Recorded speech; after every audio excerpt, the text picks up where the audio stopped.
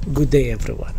Our topic for today is all about IR tester, or they call layman's term Megger Tester. Megger is a company, but in our case the maker of our instrument is Fluke, and I will share to you how to use this hand crank analog IR tester compared to the digital tester. Okay, before we start, I show you and I share to you how to use this IR. Brief instruction only. This is the black.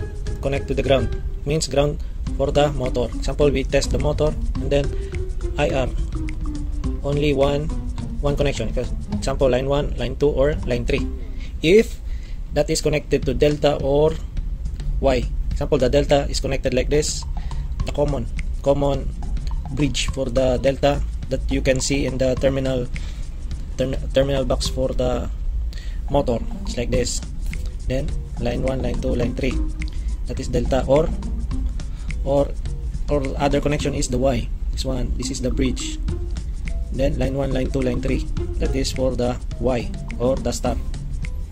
This is the connection for the Y, and then this is for the delta. Okay, if you set 500 volts in our digital Fluke tester, test like this. Example, in line 1 connected, if the result is 0, it means there is a ground on your winding towards the body of the motor.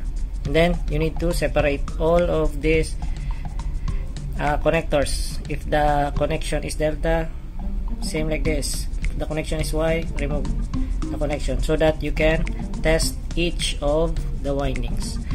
If 550 meg ohms, that is the highest result. If the setting is 500 for our Fluke digital monitoring IR monitor, means there is no winding touches the body of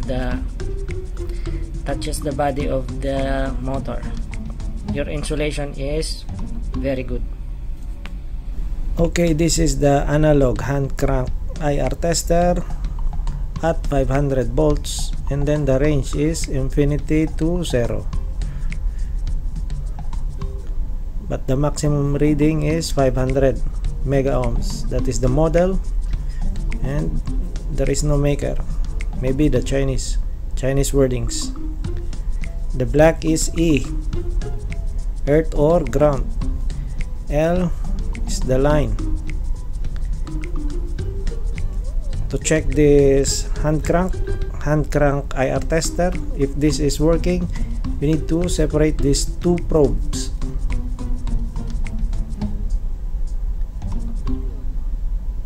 And then we will check.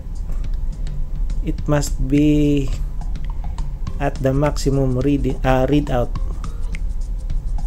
If the two probes are separate, must be maximum. The readout must be maximum, so that we guarantee this instrument that is totally working. As you can see, this is old school, but it is working. And then connect the two rods or the two test probe. Then as you crank it, as you can see, the reading is 0. Okay,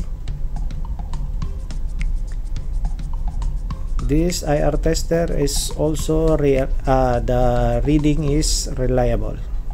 Again, separate the two connectors. The readout is greater than 500 mega ohms, means this unit is good. Okay, let's go to the Fluke 1507. This is very easy to use. There is also a test button at the meter, and then ohmmeter, voltmeter, that is the range for our IR test. Okay, that is the button. At the probe there is a test, and also at the meter there is a test. That is the same button. Okay, 500 volts, range 500 volts, set to 500 volts. Press the test button. That if the two LEDs are separate, 550 meg, and then connect 0 meg, it means shorted.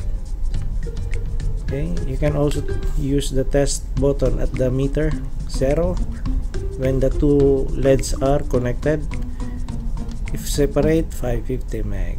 How about 1000 volts? Okay, that is the range, 1000 volts, 0 meg, two LEDs are connected.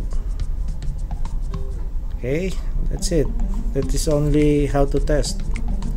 The ohmmeter, change the red one, put the at the left side there is a ohm sign, and then you can connect the red one. Okay, if two LEDs are connected, 0 ohms, means that two LEDs are okay.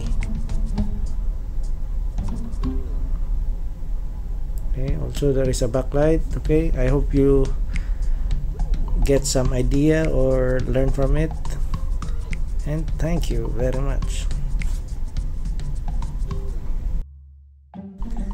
Don't forget to like, share, and subscribe. Don't forget to hit the bell for more updates. Thank you for your support. Safe.